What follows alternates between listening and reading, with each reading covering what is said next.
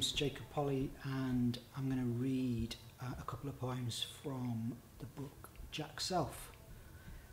And this is a poem that kind of introduces the character. It's called Every Creeping Thing.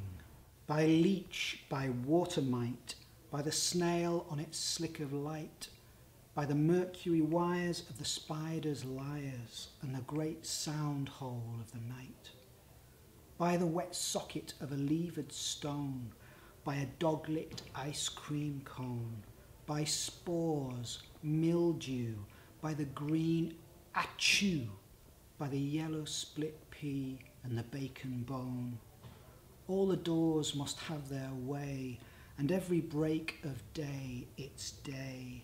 Instead of a soul, Jackself has a coal and the high fireman to pay.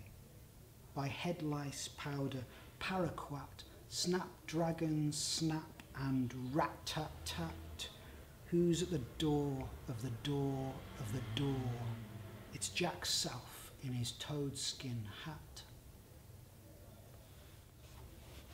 Jackself's quality. Jackself's quality can't be bought or stolen. Mudder hasn't bottled it. Muggins here hasn't brought it home in his briefcase. The farmer hasn't clipped its weighty foam from his blackest sheep.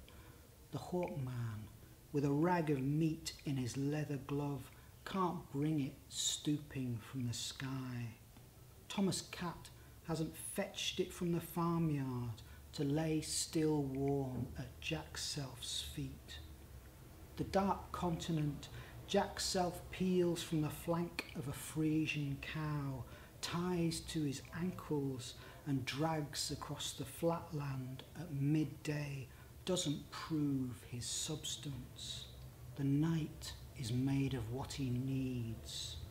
He moonwalks in daylight, afraid like snow he'll wane or drift before he can hold the road out front, the fields behind, and the earth in the churchyard.